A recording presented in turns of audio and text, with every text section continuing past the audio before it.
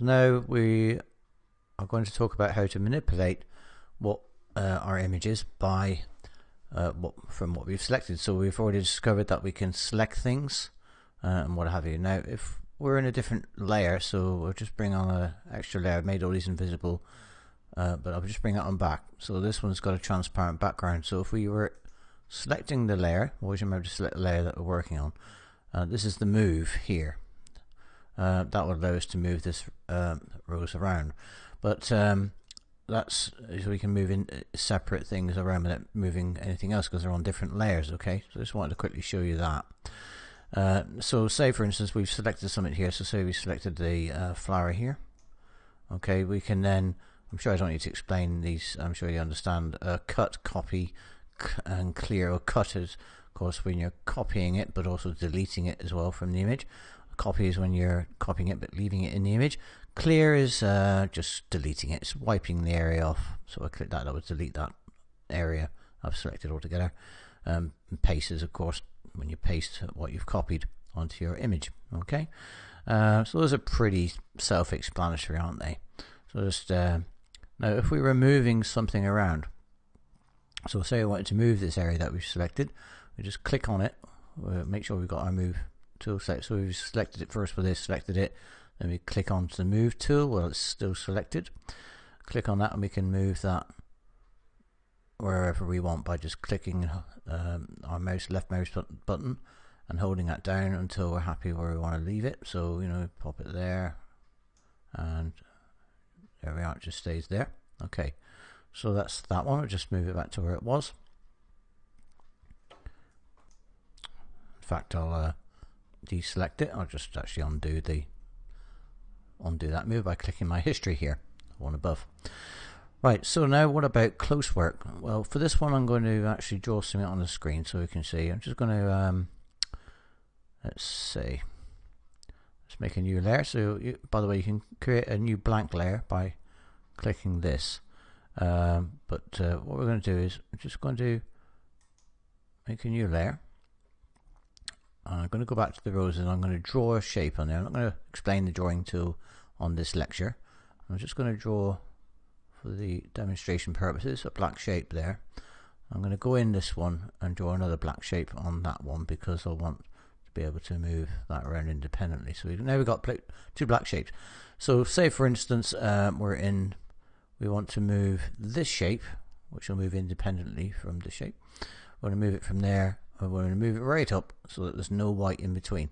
Okay, so what you would do first, we're in the area so we don't need to actually use any selection tools, but actually we're going to do that actually just to demonstrate. So I'm going to go back to this layer, okay, because we wanted to move this one. It would just be a case of clicking here and we can move that wherever we want, but we're not going to do that. We're going to go back here. So on this layer is the flowers, and now this also on the same layer. This is on the same layer. So now we're going to select it first. So you could do that, but that might be a bit tricky. I would probably use the wand. So we select, click on the black. It's just going to select the black only. Hopefully it has only selected that.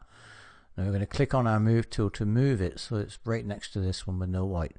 So if we try to do that with our mouse here, we can move it easily up to it, but to try and get it exactly there, it's fine work. It's going to be quite difficult to get it exactly right and lined up with the top of the shape even as well. So we want to get it lined up perfectly, say, with the top and there. So what we would do there is we'd zoom in first. So I just zoom in there. I'm using my wheel at the top of my mouse to do that. I just want to get nice and close so we can, I'll just move it up here by clicking there. But you could also use these sliders here to move around as well. In fact, we'll just, for this example, we'll just go up there like that. Okay, so as we know, we can move it like that and get as close as we can to where we want it, and then we don't have to try and mess on with edges with your mouse. On your keyboard, you will have arrow keys, directional arrows. Your left, one for right, one for down, and one for up. They're already on your keyboard. On mine, I believe it's a standard keyboard. It appears on the right hand side underneath the shift key when you hold down for getting capital letters. So if I was to move the up key, each time I press it, it goes up 1 pixel, and each time I press it down, it goes down 1. Okay, so we need to make sure, of course, that we have got this selected so we can move it around. Okay, now if we were, because we got that selected, let's move it closer. So let's move it nice and close. If we get it, zoom in a bit more, so get it really close. So just go up a little bit there. So at the top, come along a little bit there. So if we move, use the arrow keys. There. Now I've just hit that button once, so hit it again, it moves there. Move it once, press it once, and the black's disappeared, so we know it's right next to it. Now we know it's not lined up with, we want to line these up as well. So say we just lift that up, so the up key, press it once. Now if we press and hold it, of course it will keep moving, and it'll probably just carry on moving for a little bit as well. It stopped moving now, so I can just move it down until I'm happy that this is now level with that. Now the strange thing about this is that the marching ants haven't actually moved. It's a bit strange that. I think sometimes it does, sometimes it doesn't.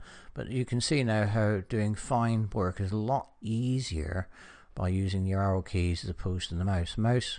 Clicking and dragging your mouse along on an object will move it very quickly over large spaces very quickly, but when it comes to very fine work where you're zooming in, it's, unless you're very, very good steady hand, it's very difficult to do it fine work. So that's using the arrow keys. Just make sure though that you must have the move key selected whilst you're doing that, otherwise the arrow keys will not move anything. So that's moving things around and what your selections and editing, copying and so on.